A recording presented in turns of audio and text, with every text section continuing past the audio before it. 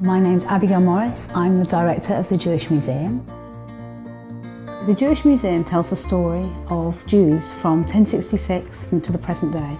And what's great is, just as you don't have to be a scientist to go to the Science Museum, you don't have to be Jewish to go to the Jewish Museum. Everyone's very welcome. And in fact, over 80% of the visitors here aren't Jewish. There's tons to do. We have object handling, we have tours, we have talks, we have late night openings, we have lots of stuff for families to do, both guided and on their own, and lots of interactivity.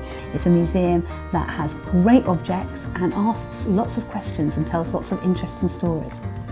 Small from the outside, but we're really quite capacious on the inside, and there's lots to do.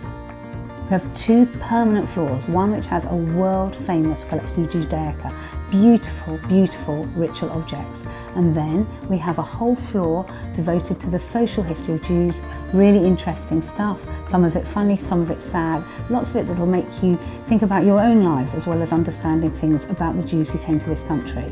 We also have two floors which show changing exhibitions, and we have a huge variety that we show. Anything from Amy Winehouse, Judith Kerr, fashion, art, music.